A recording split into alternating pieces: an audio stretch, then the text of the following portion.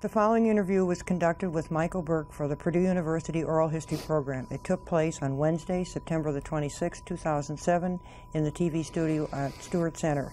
The interviewer is Katherine Markee, the oral history librarian. Welcome. Tell us a little bit about your early years and your family and siblings and your early years in school. Well, thank you, Carolyn.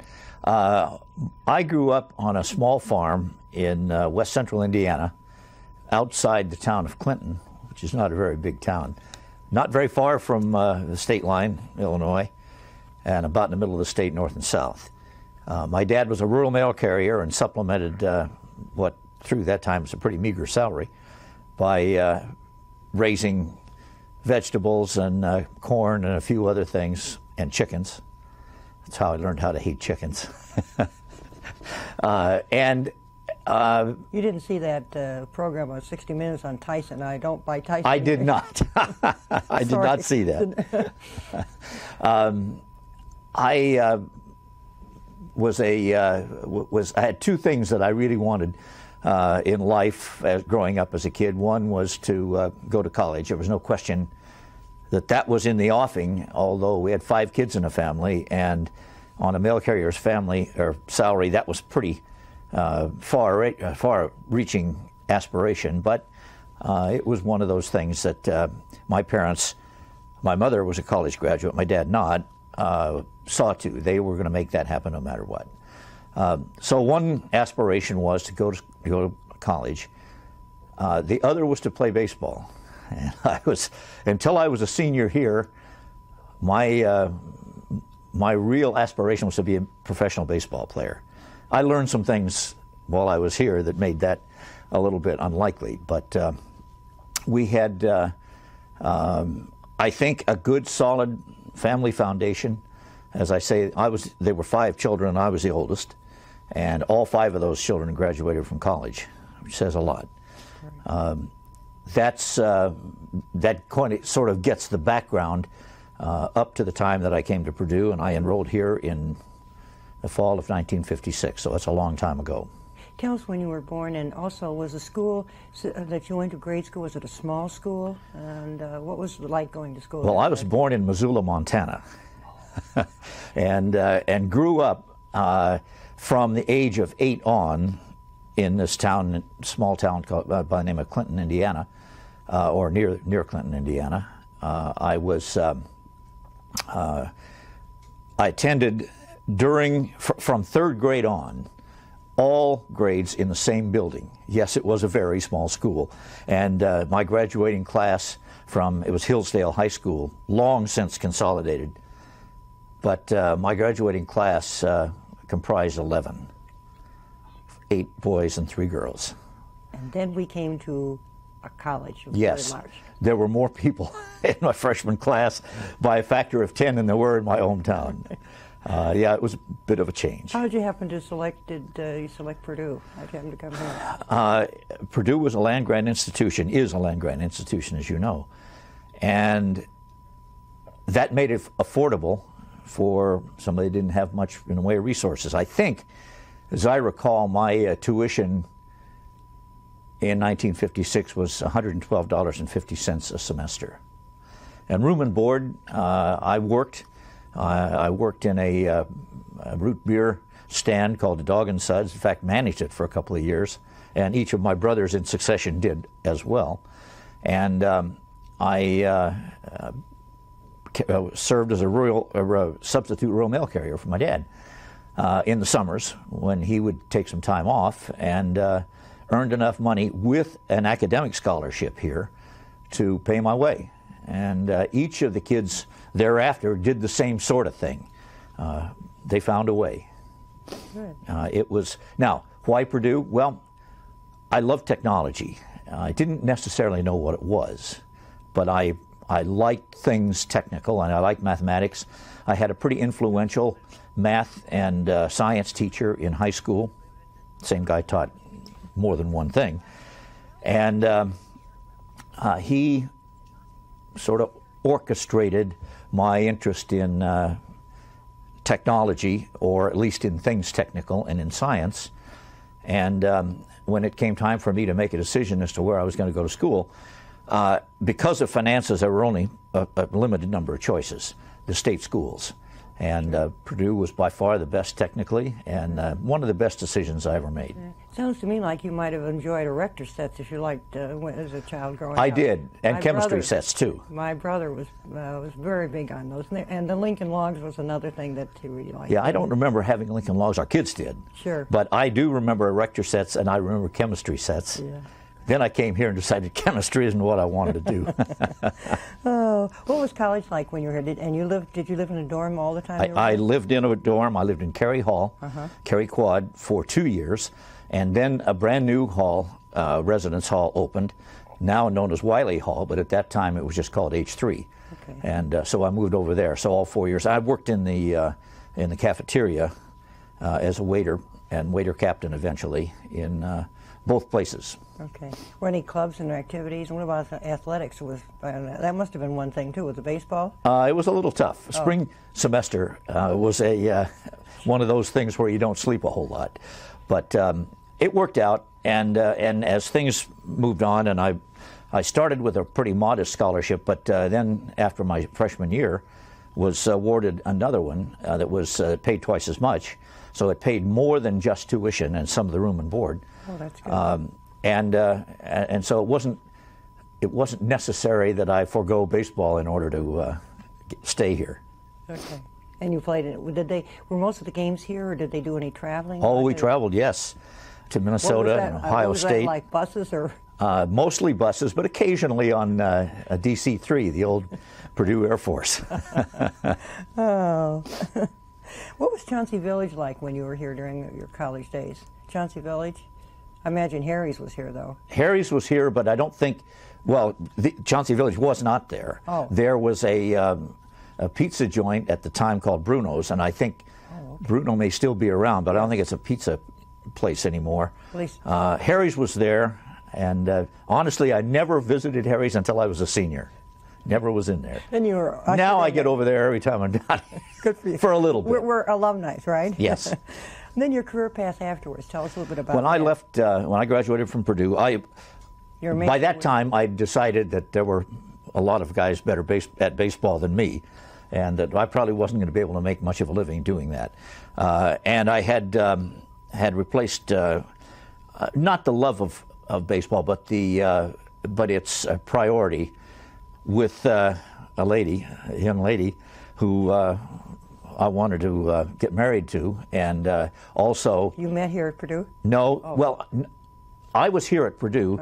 She was in nursing school in Terre Haute, and in Indiana State. Okay. And my sister was as well, and that's how I met her. We just celebrated our 47th anniversary, so it worked. Very good, yes. And when I graduated, knowing that I wasn't going to play baseball for a living, I decided I very much wanted to go to graduate school.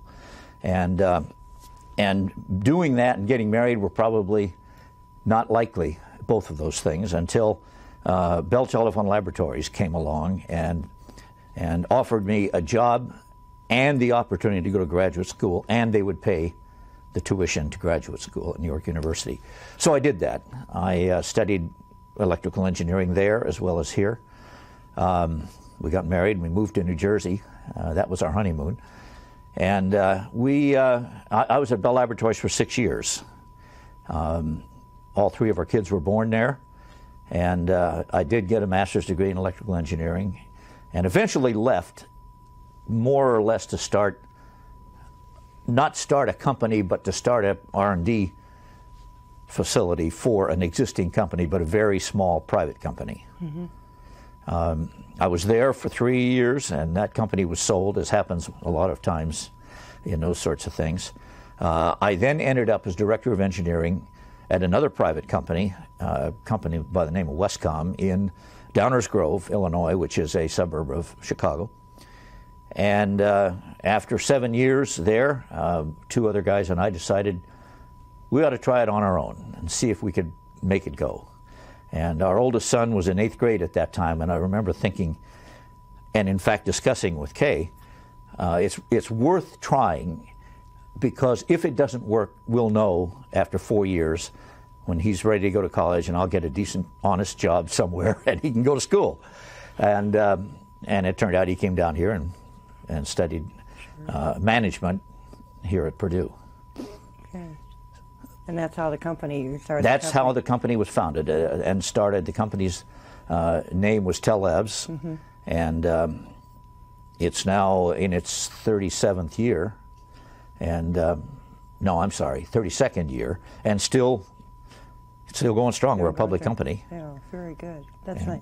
Let's talk a little bit about the Board of Trustees. You were appointed as the replacement for Bob Jesse in 1999, and there's some things that say one is capital improvement. That's something that you're involved, that the trustees are involved in, so we might address that. The capital improvements here at Purdue, well, that came, there were several of those. I think the first of consequence was the golf course. Okay. And I had gotten to know Morgan Birck pretty well, and I had forsaken baseball, initially for tennis, and then when that got to be too painful, I forsook that for golf. And so I like to play golf. And when Morgan said, we're seriously thinking about doing a significant upgrade on the golf course, and we've hired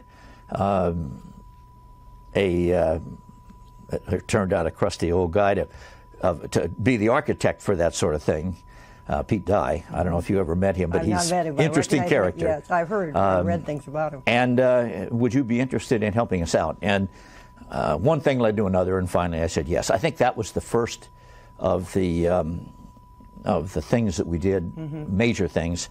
I'd always been a member of the Alumni Association, President's Council for a long, long time. Had a few scholarships and fellowships that we funded, and have continued to do that sort of thing as well. But that golf course was the first thing, and I always kind of like to drive by there and see Birck Boilermaker Golf Complex. It's very nice. And our kids do too, and 2 of them graduated from here. Okay.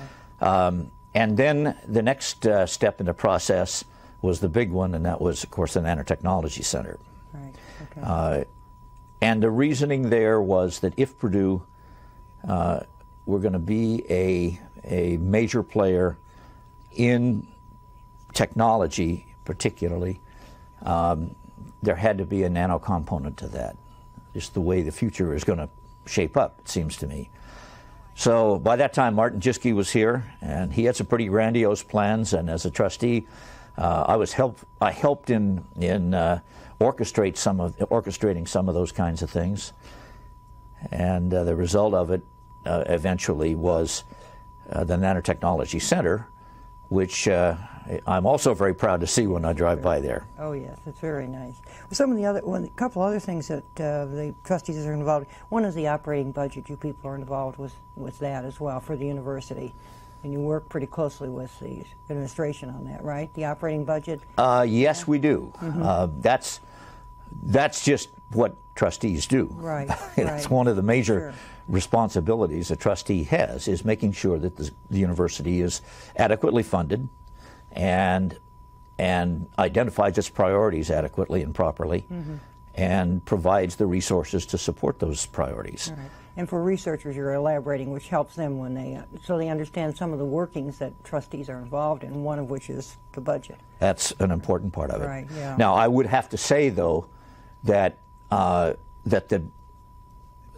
real work on putting together the budget falls under the responsibility of the Vice President of Finance, and that's Morgan Olson. Right. They have an awful lot of work invested in any budget we come up with. Right, I'm sure. And you're also the Board of Trustees for ratification of the appointments of deans, the provosts, and distinguished profs. Those appointments come before the board too, as well. They do, and those are important responsibilities, and increasingly so, and especially so with provost and chief, the top academic people. After all, that's what this place is all about. That's right, exactly. And so that's an important element in things. But obviously the biggest responsibility, I think, of the trustees, just as the biggest responsibility of directors in a public company, picking out the person to lead that organization. Yes. Well, we'll move on in a second, but a couple other things that, student trustee, you've got the student trustee and you work with that, which has been on the board since '75, if yes. I'm not mistaken. And during my course, I think there have been 4, and I believe we now just have, Jill is, I think, the 5th of the student trustees. Mm-hmm. Without exception, they have been remarkable young people. The first one I met, and I didn't actually know that that among the board of trustees was a student, and that student trustee had all the rights and privileges and responsibilities of every other trustee. And the young lady who, as a matter of fact, showed up the first day, the day I did. She had just been appointed? She was just freshly appointed. Okay. Her name was Amanda Teeter. She was from West Lafayette. Okay. Just a remarkable young lady, and they have all of them been since that time. Mm-hmm. I have no reason to believe that Jill won't be the same. Right, exactly. Well, also tuition and diversity, these are 2 other areas that people that the trustees are involved in.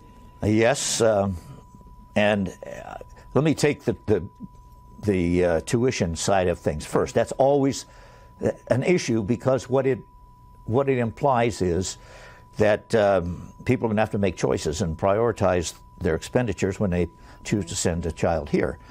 Right.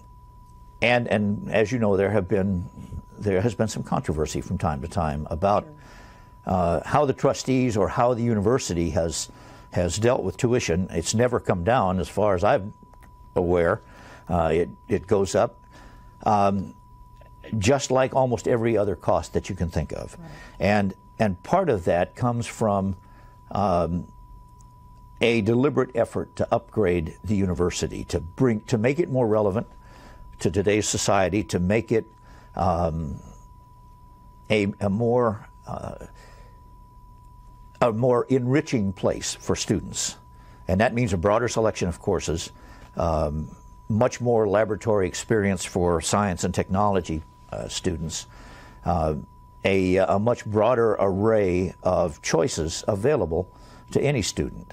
And all of that comes with a cost. Right. And you don't do that without attracting people from academia outside Indiana and Tippecanoe County.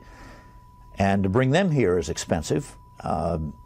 They sometimes are pleasantly surprised when they get here to find that, first of all, this is a first-rate institution, and secondly, it probably doesn't cost as much to live here as it does in a place where they came from. But that aside, you got to get them interested and get them here in the first place, and salaries, and retain them as well. And absolutely. So compensation, and particularly for faculty, is a significant issue. Has been for some time, and definitely is right now. Mm-hmm. So the tuition issue, and there are only 2 real funding mechanisms for Purdue. One is tuition, and the other is the state. I think everybody's aware because the board and Dr. Jiske and Dr. Beering before him addressed the issue of state funding.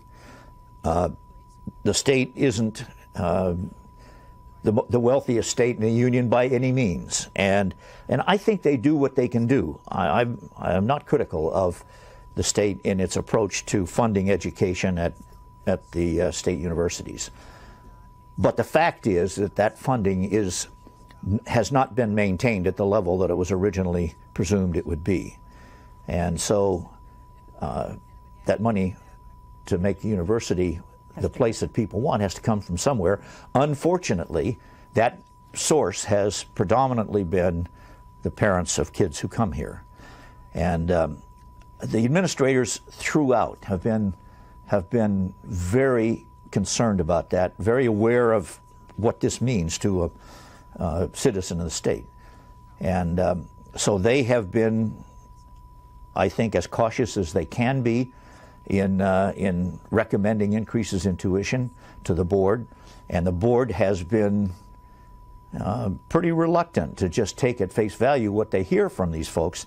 So the board does a fair amount of work, studying the budget, addressing the expense items, and hopefully husbanding the resources of the university and the state to do what we can to keep the lid on things.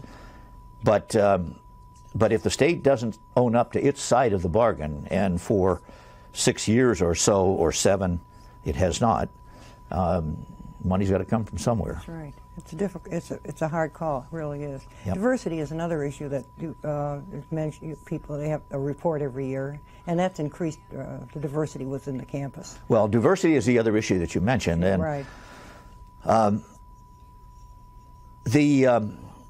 The appeal of an education at a place like that, part of the appeal, is the exposure to diversity in ideas and the whole range, and ways of living and people, the whole gamut of things. That's part of the rich experience of a university the size of Purdue, and with the kind of makeup that we have.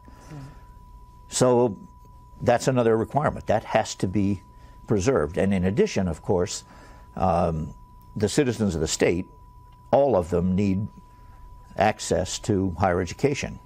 If they're capable of absorbing what this place dishes out. Well, there are an awful lot of people that are, and so helping those who have difficulty is essential. And I was certainly one of those back 40-some years ago. I perhaps didn't appreciate it quite as much back then. I think maybe my parents did. And quite often parents could pick that. Then as time goes on, it all comes back to you. It does. Right. It does. Exactly. Right. And then intercollegiate athletics, of course, is another thing that the board is somewhat involved in. Well, yes. That's fun. They fund they fund their own things. The athletics. They do. Athletics at this university, different from almost all other universities, is a separate expense item, and I think that Morgan Birck, who has been athletic director now, I think longer than any other AD in the Big Ten, has done a remarkable job of making sure that the resources are there in the prescribed way. And I played baseball here, as I mentioned, so I have a little experience with the athletic side of things, and an enormously enjoyable time, too, I might add. One other of our trustees did as well. As you know, Tim McGinley was a basketball player here. Right. Same time I was here, a couple of years behind me. And I think the trustees take very seriously the athletic heritage of this place. They're proud of it. They're proud of the fact that Purdue pretty much plays by the numbers. You don't hear major problems emerge in the athletic program here as you do in many, many other places. We had one last year in the women's basketball program. Very unusual and very distressing. We talked about among the trustees, obviously the athletic department had issues to deal with there and will have for a year or two. Sure, right. Presidential Search Committee, that's one of the most important things, and you were a member of that. And as you addressed a few moments ago, selecting the CEO. Selecting the CEO of a company or the president of a university is perhaps the most significant responsibility of either the Board of Trustees or the Board of Directors. Yes, I've been involved in 2 of those because... for Dr. Bering as well? Or no. For Dr. Jeske? Dr. Jeske, and then now Dr. Cordova.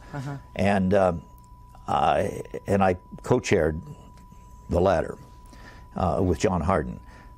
It was a very enriching experience. It took a lot of time and was sometimes frustrating, but it's another way of learning how diverse this place is, and the depth of feelings and emotions that people have for it.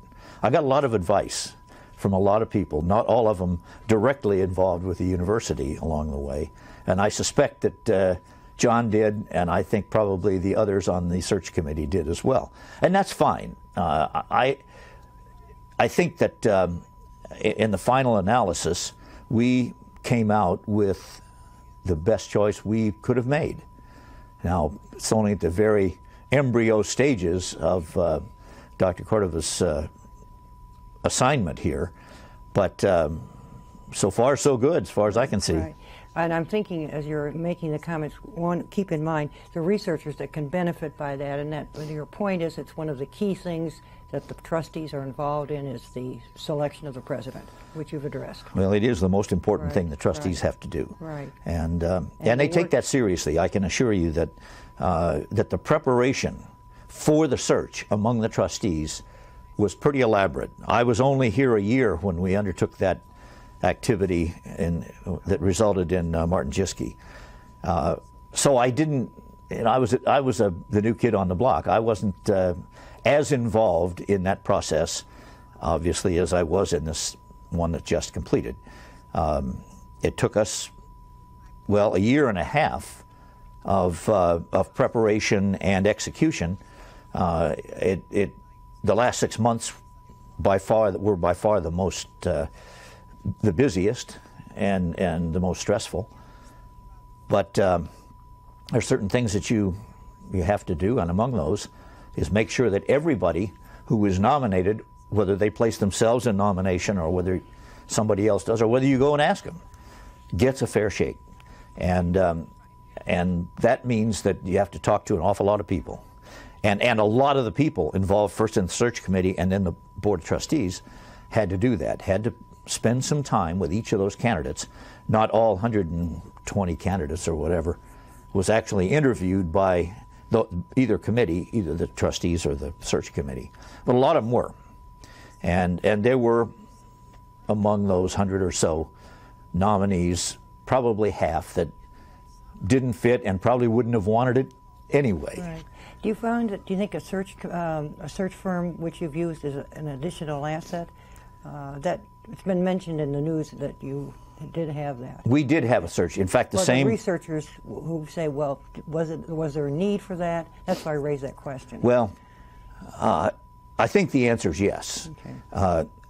There certainly was 7 years ago, a little over 8 years ago, say, when we entered the search for Dr. Jischke, because it had been 17 years since any search had been undertaken, and there was nobody on the board who had participated in that earlier one, so there was no experience.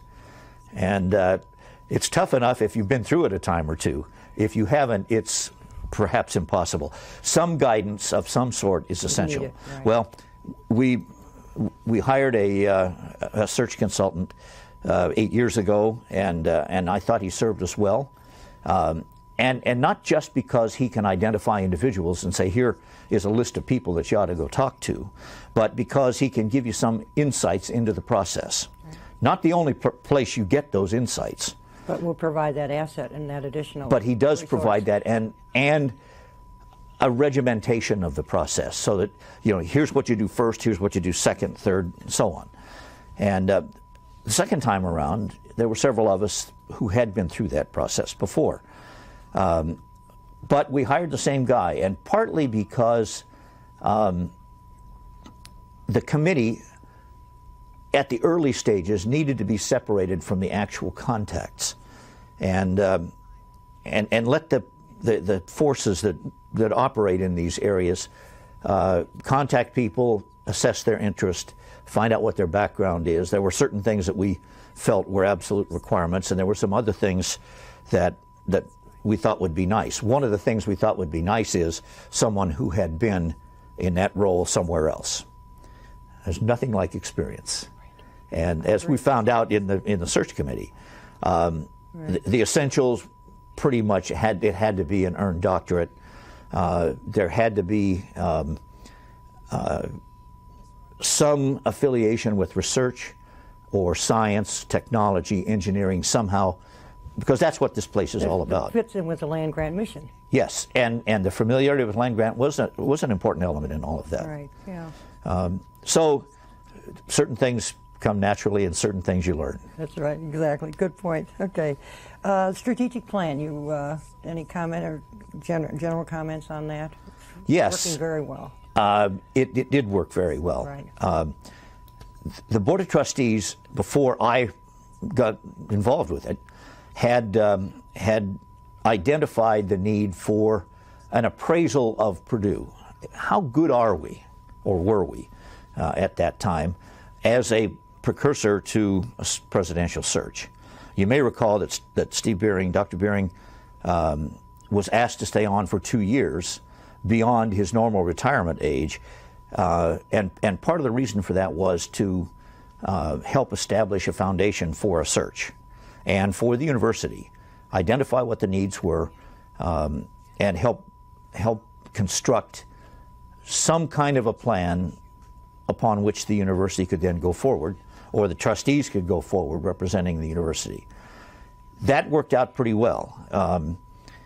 And there's a little bit of a start, a heads up. It was a little bit of a start. And the trustees, and I would have to identify Tim McGinley as the guy who really was the instigator of that process. A lot of the constituencies were interviewed, faculty and staff and alums and business people in the state and agricultural people in the state. A lot of people contacted and said, what do you think Purdue ought to be? How ought it be organized, and what should it do in the future?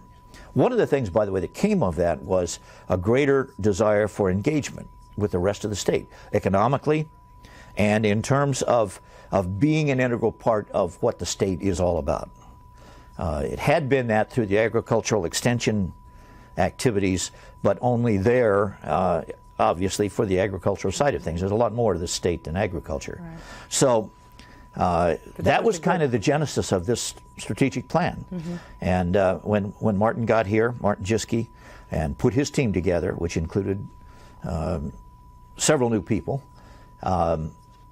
the task was to define, to orchestrate a plan, put it together, define the objectives and goals, and the board and the administration and the faculty all worked together on that.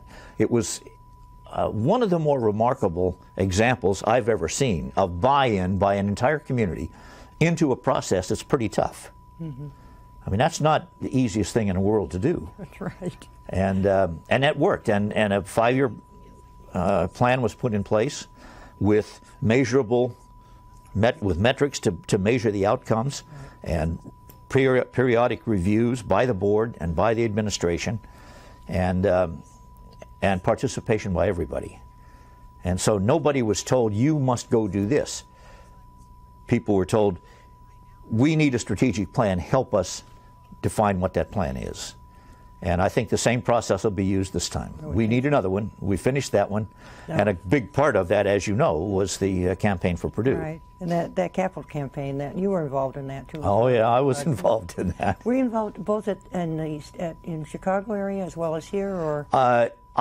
Only because I was in the Chicago area, but there were Brian and Susan Erler were the Chicago people heading up the campaign up there. Did a great job. Uh-huh. I helped them where I could. Yeah, you might, just for the researchers, just make a couple of observations about the campaign that you'd care to share. If somebody is, I know you can look at a newspaper, but I'm thinking any comments that because you've been involved with it as on the trustees as well as a personal involvement. Yes, with research. Yeah, with the trustees, or just some general comments on the capital campaign. Oh, that you'd care to share with us. All right.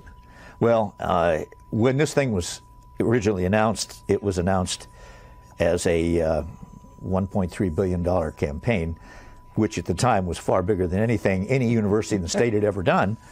And Martin Jiske asked me if I would chair the steering committee for this thing. At 1.3, right? At 1.3. And I said, well, I'm still running a company, and I'm not sure that that's the right thing for me to do, but okay, I'll do it. And one of the reasons for that was that the development office here had been substantially fortified, and Murray Blackwelder was aboard at that time. He'd put together a pretty good team of people, and I remember looking at the records in the development office for Vision 21, which was another campaign that I did run for the Chicago portion of.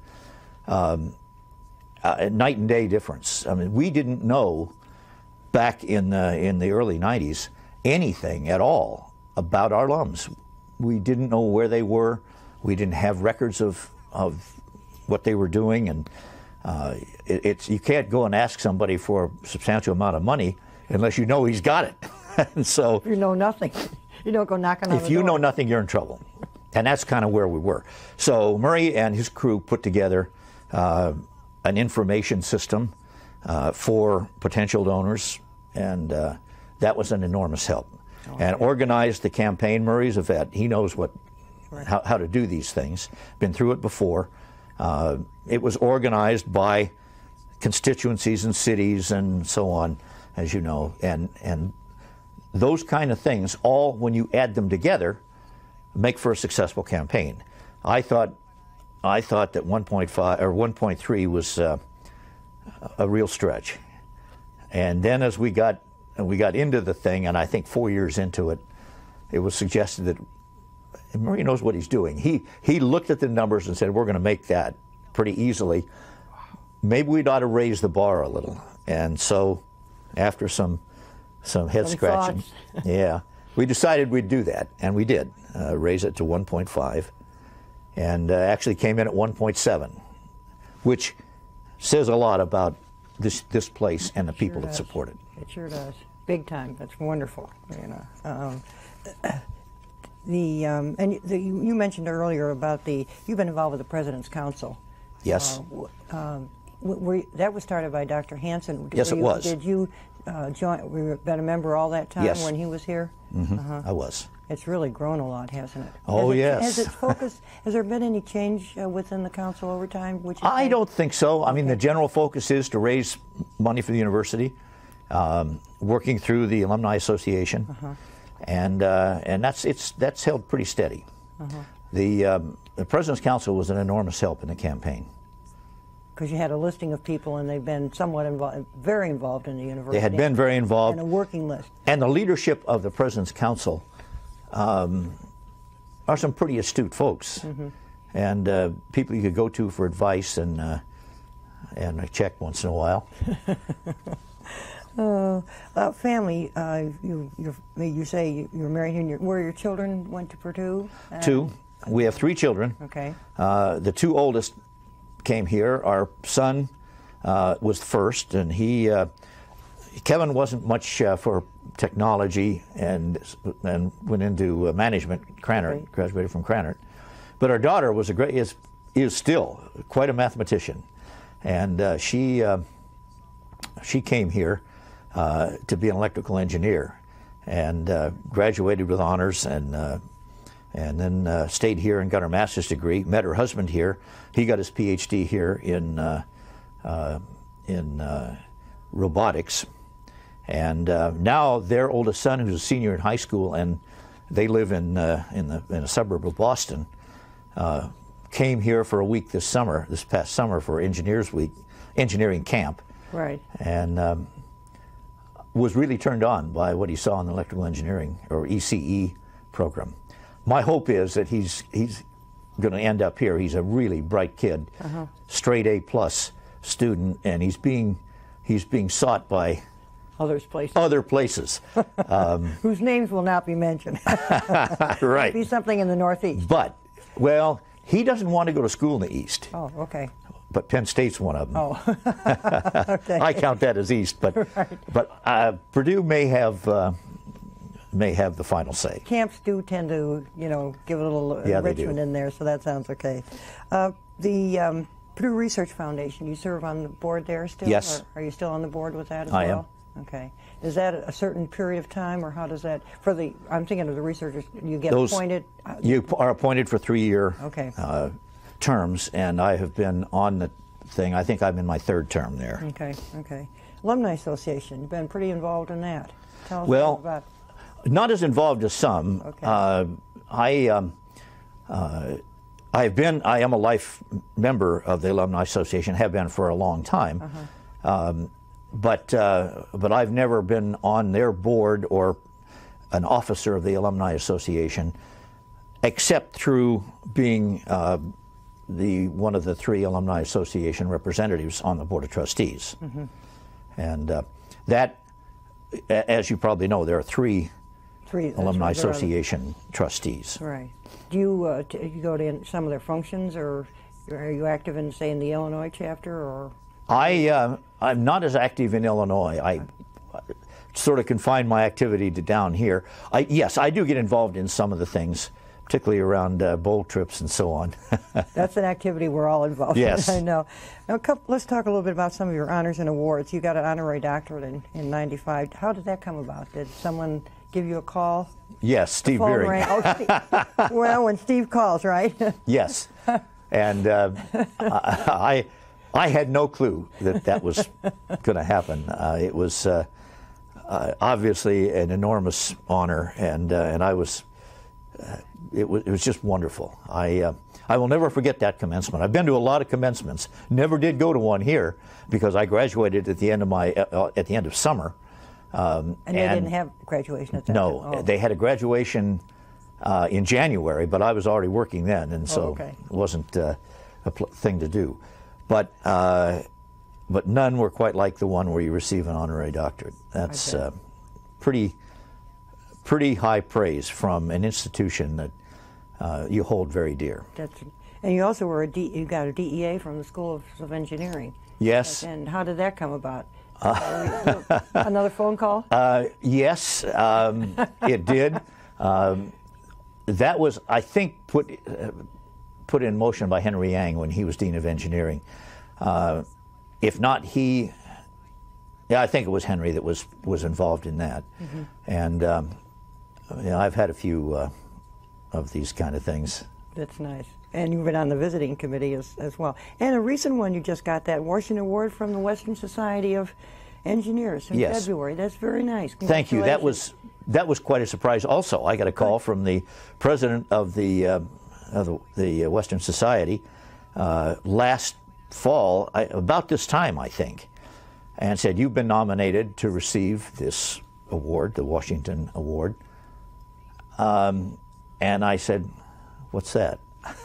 Because the Western Society, I had known of them, but as a civil engineering organization. Okay. And I hadn't kept track of things to know that they'd shifted their focus to a much broader engineering background and engineering approach. But a good friend of mine, a guy that you mentioned previously by the name of Bob Jesse, is a civil engineer. Right. And I knew that if I got an award from a civil engineering organization, being a double E, he would take great notice of that. He did. So I originally said, well, we spend our winters in Florida, and I don't know, it's in February that this took place, and I said, I don't know that we're going to be around then.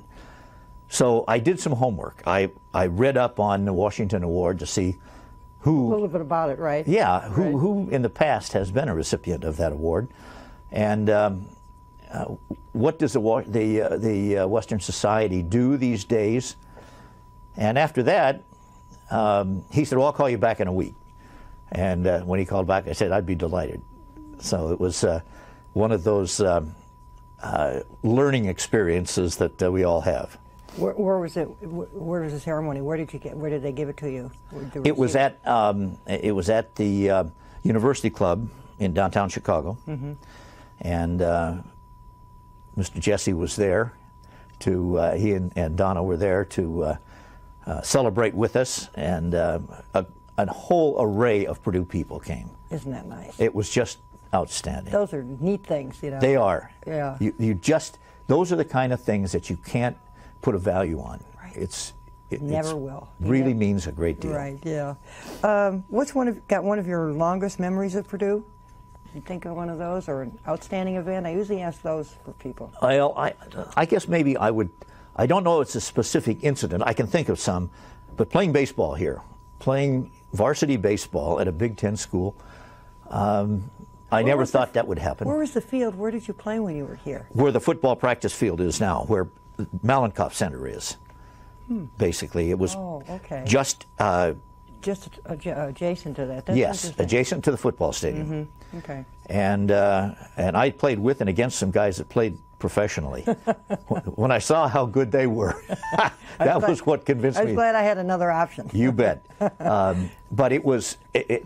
a lot of memories are associated with that. But at the time, there was a curmudgeonly old guy by the name of Ray Schalk, Cracker Schalk, a Hall of Fame catcher for the Chicago White Sox, who was the assistant coach here at for the baseball team here at Purdue. I don't think they paid him. I think he just did it because he loved the game and liked kids. There are a lot of people like that. Yes, there are. Enjoy doing it. And old Cracker was he was a mentor. I didn't know what I was in for. When I made the freshman team, and Piggy Lambert, by the way, was the coach of the freshman baseball team. And that's back in the days when freshmen didn't play varsity sports. So you had a freshman team, and then if you... Same was true with football as well. Right. And I managed to survive that transition, and Ray Schalk kind of took me under his wing. I was a pitcher and he was a catcher, and I guess there's always a little camaraderie there. Sure. And Ray and some others, but he and Piggy were role models for me. They were mentors, and people I could go to if you always go through times when you're down a little bit. Sure. When I thought I can't do this, I discovered by the time I was a sophomore, that I could do engineering. That is, I could do the schoolwork and so on. So that wasn't a challenge other than the time that baseball took. But it was tough. There were some very good athletes, and yet maybe a little bit because those guys helped. I played varsity baseball, lettered for 3 years, and I can recall a lot of things that went along with that. But the people that you meet, the friends you make, and I still see them. That's nice. Yeah. I mentioned earlier about giving back. You really have, and you've enjoyed doing that. You mentioned about the golf and many of the things that you've done, the professorships and things, and the nanotechnology. It's nice. It's wonderful. And we just did one recently, for the School of Nursing. Oh. My wife is a nurse. Oh, okay. And and she didn't go to Purdue, as I mentioned. She went to Indiana State. But when George Goodwin, when Martin announced George Goodwin's, he was going to use some of George's bequest to the university to stimulate the flow of money into the academic, the funding chairs for the university. Carolyn Gary said to me, she's had some involvement with the School of Nursing of late, and she said, "Don't you think it'd be a good idea, since you've now got a golf course and a nanotechnology center named for you and some scholarships in the Double E School and so on, that you give some thought to a different discipline and one that might honor your wife?" And I said, that's not a bad idea. So we did, and this chair, this endowed chair in nursing, is in her name. Oh, it's very nice. One of the quotes I've read, Mr. Birck, most of my activities have been devoted to education, and I think those things that you've addressed certainly represent that. Well, thank you. That's very nice. Education is, for me, quote. It was the way out of a very small town in Indiana, and I knew I wanted to get out of that. And it is the path to success for anybody that is willing and able to address themselves to it. Right. Any questions that you'd like to ask that weren't? If you think of anything in closing? You've been pretty thorough in your preparation on this thing. And you've been you keep very active, and you kept down your with the team for the sports and all the athletics. Oh yeah. I have to ask you. You're talking about baseball. Do you support the Cubs or the White Cubs? Sox? Oh, I'm a Cub. I've been a Cub fan since 1946. Oh, okay. That's the year after the last time they were in a World Series. We'll keep our fingers crossed this year. Yeah. Well, I think this closes, and I want to thank you very much on behalf of the libraries. It's my pleasure. Well, you're welcome. I hope this is helpful to you. It very much so, and we will enjoy having it. All right.